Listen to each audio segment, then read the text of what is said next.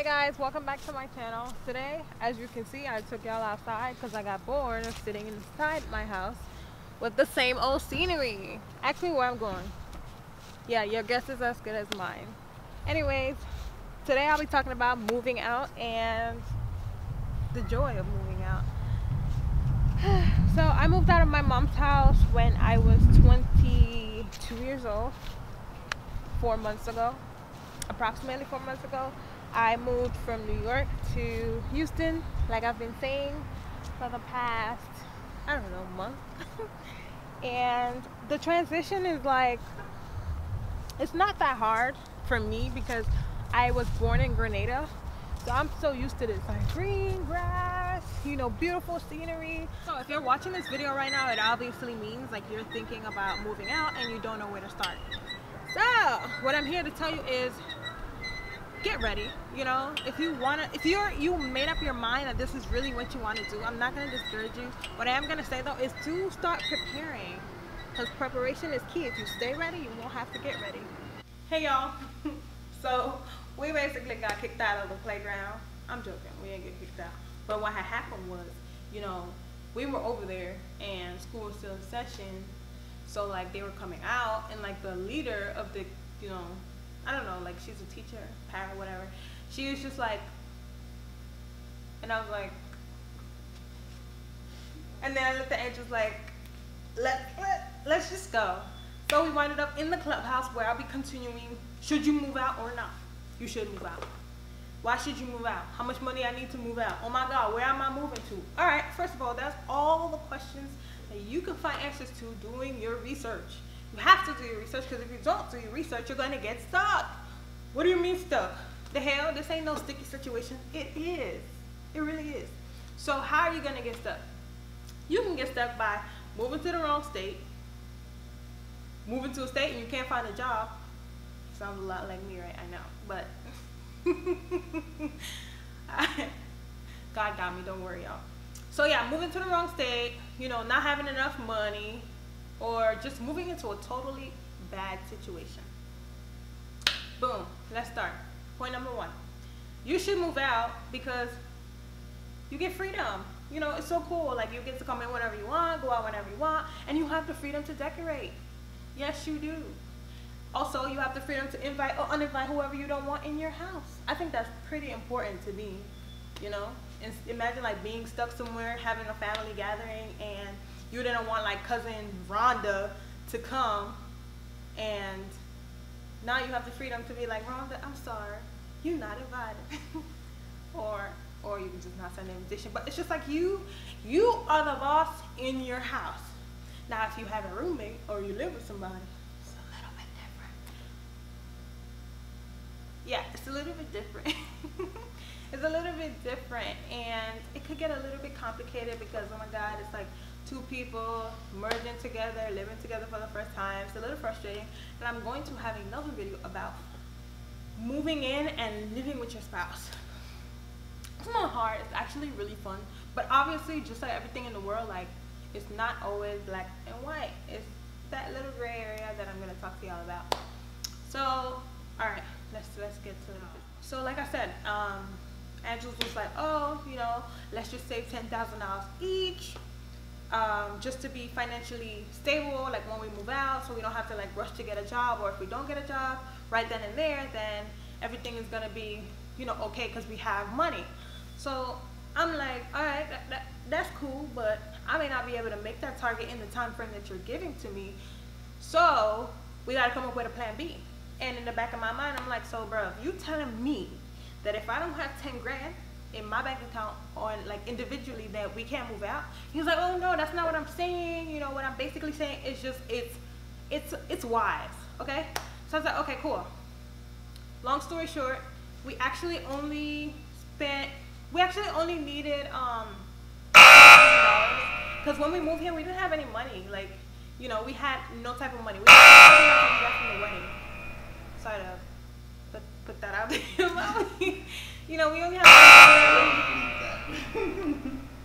we only got from the wedding, and that's all we had. You know, individually we had like what, $1,000. He had $1,000, and you honestly don't even need that much. But if you're a first time renter, they're gonna like be on top of you for that first and that last month. So let's say your rent is $500. To move in total, you're gonna need like 1,300, whatever, something to be comfortable. But all you need is that first and last month, and you know that gives you like, depending on what month it is, 30 days to figure out where you're gonna get the rest of that money from for the next month, and that's how you.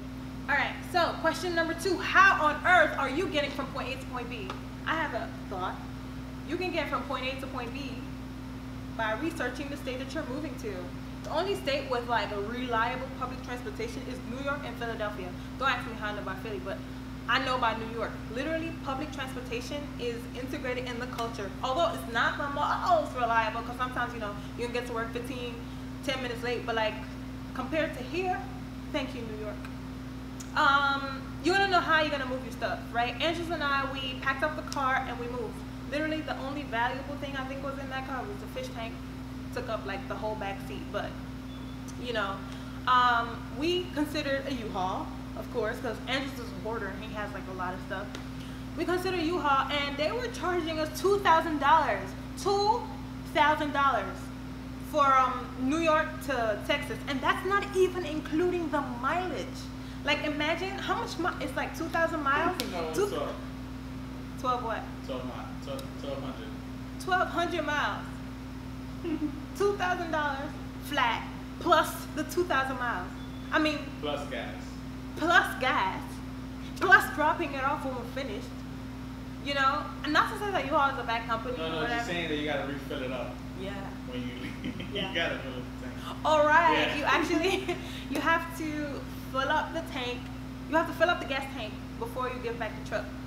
Now, please sit there with your calculator. I'm not even going to do the math because I'm horrible with numbers. I mean, I'm good with money, but I'm horrible with numbers. So, yeah, that was it was a no for me. It could be a yes for you depending on where you're moving. And they do have, like, different sizes of trucks or, like, a wagon that you can use. But Anderson and I couldn't do the wagon, which was, like, only $500 because it was going to take out the bottom of our car. I don't know, it was just a bad idea, so we just left it all together and we used the car. Question number 3, how on earth am I getting the most bang for my buck? You can get the most bang for your buck if you do your research. Again, you want to know, like, comparing states, right? In New York, I'll be getting a 2-bedroom apartment with 2 bathrooms for $2,000, whereas over here, you know, let's say Dallas, for example, I'm gonna get 2 bedrooms, 2 bathrooms for $1,400. Is that a good deal? Absolutely. You're saving yourself $600. That's a big deal. That could be used somewhere else, right? You definitely want to compare and contrast, like, over and over till you get, you know, the best deal for you. What I did was I used this app called Apartment List. It was really good. Like, I scouted out the area, see what was there, told them how much I wanted to pay. It's a really great app. I do recommend it if you're really serious about moving out. And that's how I was able to find like a few places that I should, you know, that I would consider. And with that being said, I went on apartment tours, which is easy to set up. A lot of people don't talk about, you know, how do I get an apartment tour? What do I do? So basically, I just went on Apartment List, the app, and I selected the property, read up on it, see what I want, amenities like pool, dishwasher, garage, free parking, whatever you're interested in. That's what I was interested in. I looked it up, I saw where it was, saw the number. Hey, how are you guys? I'd like to set up an apartment tour, and then they'll be like, okay, sure, no problem, give me a day, right? What Angels and I did, we came out to Houston, and that's where we saw all the apartments and availability, and we called up and said, hey, okay, we're in the area, can we do it this day, that day, or the third day? And that's how we were able to do apartment tours. Actually, I'll show you guys, like, right now, a couple of apartment tours that I went on, and yeah, so let's do that right now.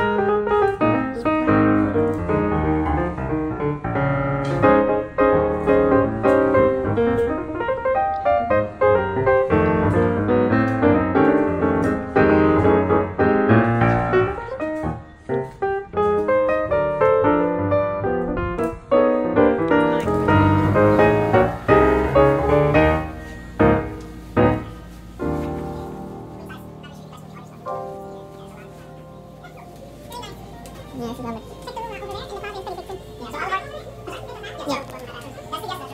all of our... Yeah. That's the guest bedroom. That's the nice washing dryer. Usually the price for this one is around 12. No, this is our first trip to Houston. Yeah, we're really getting to know it quite fast. Nice little room. No, this is just a showroom. Yeah, and then you guys already seen the kitchen yet, but the kitchen's actually this side. So let me know. So, okay, so this is the kitchen. The countertop was not even discolored, it's going to be regular. But all the appliances here, we have. And right here, so that's the bathroom, that's the biggest bathroom actually. And that's a storage room, right? Oh, we missed the room. Oh, wow. This is lovely. I'm a big fan. Babe.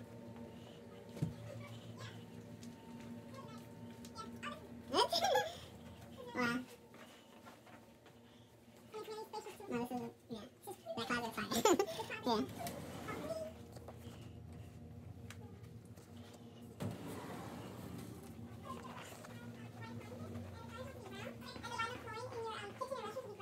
That was a master, right?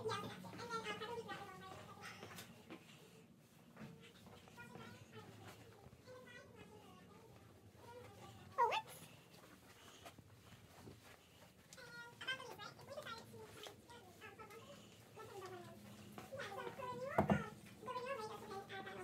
I know, right? Those places were really nice. I know. But unfortunately, I can only live in one place. And that's here, where I chose. So, like I said, you want to make sure you're getting the most bang for your buck. That means you're not going to go on one tour and be like, oh, wow, this is it. I know for sure. Because I got that personality trait. It's called a toxic trait that I have, where I see something and I'm like, this is it. There's nothing else. I don't care. And that's a bad attitude. You have to be able to be open and see, because 9 times out of 10, it may not be the one, it may be the one you saw the first time around, but there are like so many other options which could be better, money-wise, and as far as like amenity-wise, which is cool. So what I'm getting at? I'm getting at the fact that set them up, like we came out here for a week. Set up the tours, that way you can see like multiple on the day. You get what I mean? So like wake up at 8 o'clock in the morning. Obviously most places open at 9. Call them up. Hey, I'd like to set up a tour with you. 10 o'clock. All right, cool. Just the tours usually last like 5-10 minutes. Call up, see where the other one is at, and just keep doing it like that. That's how we did it. We probably went on a lot of apartment tours, but like I said, we're only able to choose one place to live, and this is where we chose. Another thing, right? So I know, shout out to all my independent people that's looking at this video. Annoying, but my independent people that's watching this video, it's great. It's great that you want to move by yourself, you want to do what you want to do, and that's amazing. But like me, and another toxic trait that I have, I feel like I could take on the world on my own. If I got Jesus, everything is possible. We all know that. If we got Jesus, everything is possible. However, it's better if you move with someone. Someone who, I don't know, a friend, somebody you could trust. Obviously, you don't want to move in with like nasty people. You don't want to move in with people who have a bad attitude, or people who would not bring in their half of the rent. Like, that's ridiculous. But it's always good to like have a roommate, just because like everything goes down the middle and it's more comfortable for you, because you get to go out, have fun, do whatever you got to do, and still have some money left over. But in the state that I'm in, you could work, be by yourself, and still pay the bills. You can still go out, you can still donate, you can still help somebody, so it all depends. Okay, so last but not least, you want to make sure that your job offers a transfer. If it doesn't offer a transfer, then you want to make it your duty to start looking for a job immediately after you decide that you want to move. Before you even go on the apartment tour, before you even go to the next day for vacation, you want to start looking for jobs where you know you're going to move. Because what I realized is it's going to be really, really, really tough. Like, I found millions of videos on YouTube about how I didn't get a job when I first moved, how I got a job and then I moved. You get what I'm saying? So I made a mistake and I don't want y'all to make the same mistake. So please ask your job for a transfer. Thank y'all so much for watching this video. I really appreciate it. Good luck on your move. Or if you're just watching it to support me, thank you. I really do see and appreciate all of you guys. Don't forget to subscribe to my channel and like this video if you liked it. Leave comments below on if you want more information about moving, or if you want me to make a video about anything, just leave that in my comments. Also, follow me on my Instagram as well as my WordPress, which will both be in the description. And just have a good one, y'all. Stay tuned.